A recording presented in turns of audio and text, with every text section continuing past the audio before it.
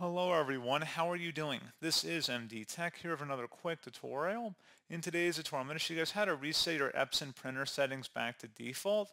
So if you've made modifications or you're having issues with your printer settings and you know that you've made some changes and you just want to set it back to default, in this tutorial I'm going to show you guys how to do that. And without further ado, let's go ahead and jump right into it.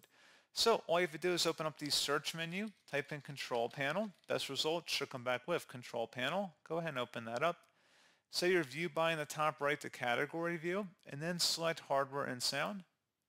Now select devices and printers, and then go underneath where it says printers and scanners and open that up.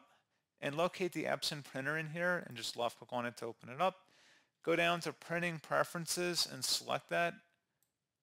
And then there should be a reset defaults button right down here at the bottom of this main tab.